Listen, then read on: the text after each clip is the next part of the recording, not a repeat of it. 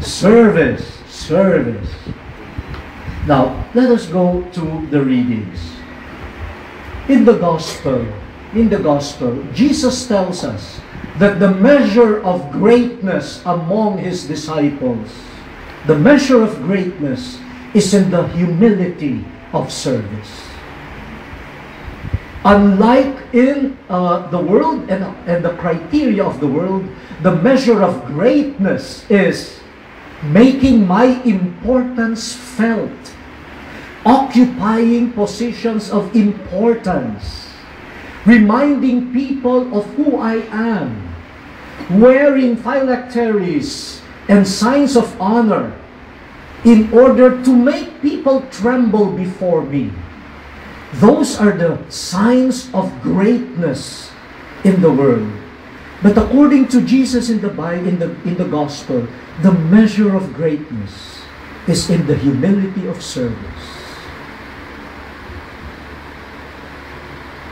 The measure of the greatness of a deacon is in how humble he is in his service. But how do we maintain that? Jesus himself says, do not call yourself teacher. Do not call yourself rabbi. Do not call yourself instructor. Because there is only one teacher, there's only one rabbi, and you are all students.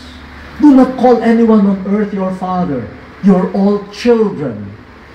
After the ordination, people will call you reverend.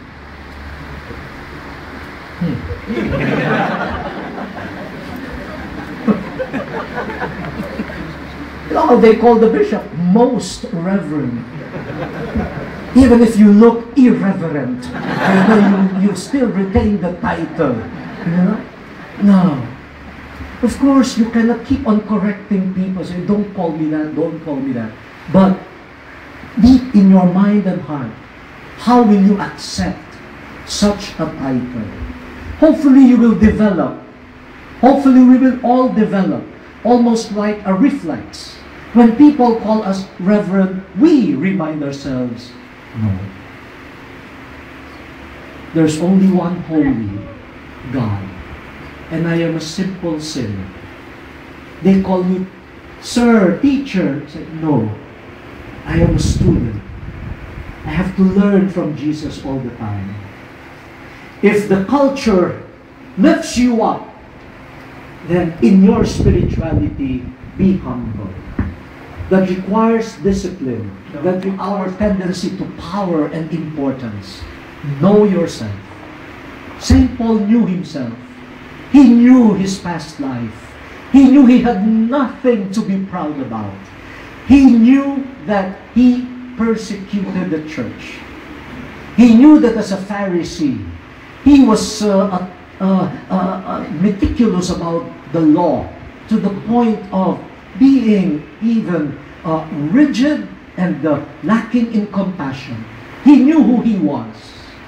And so he knew there is nothing that he can claim as a badge of honor. That's why in the letter to the Galatians, he says, I was chosen. I am not a missioner because I merited it.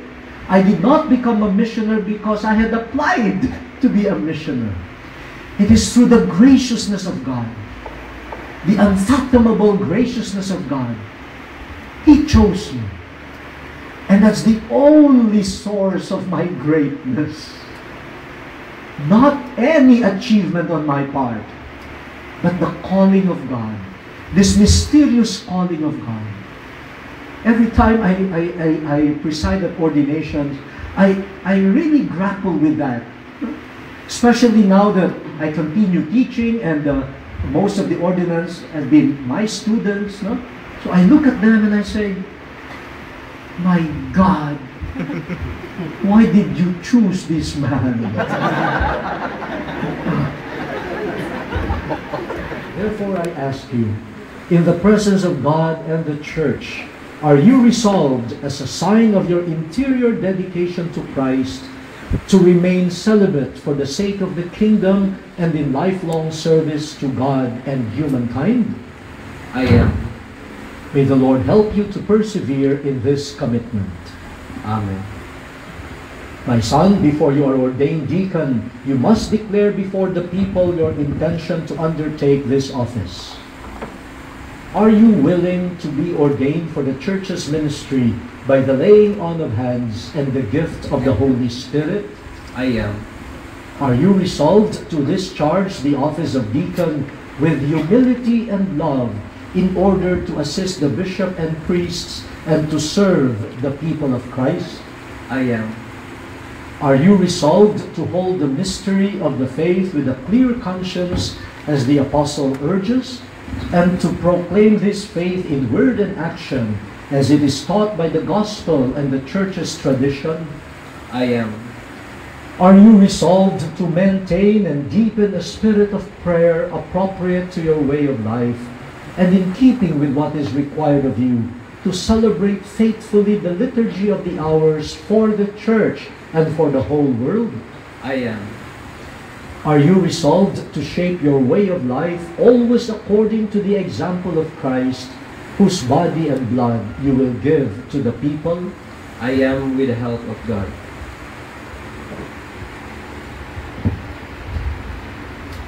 The candidate will promise obedience to his legitimate ordinary through the hands of our ordaining bishop, as obedience marks the authentic disciple and is guarantee of unity in the church. Do you promise respect and obedience to the diocesan bishop and your legitimate superior? I do. May God, who has begun the good work in you, bring it to fulfillment.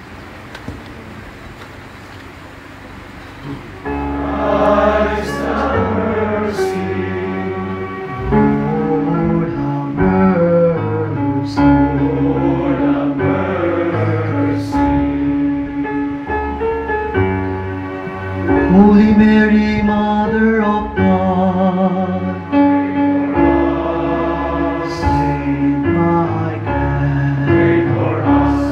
Holy Angel of God, pray for us. Saint John the Baptist, pray for us. Saint Joseph, pray for us. Saints Peter and Paul, pray for us. Saint John, pray for us. Saint Mary Magdalene, pray for us. Saint Stephen and Lawrence, Saint Robert,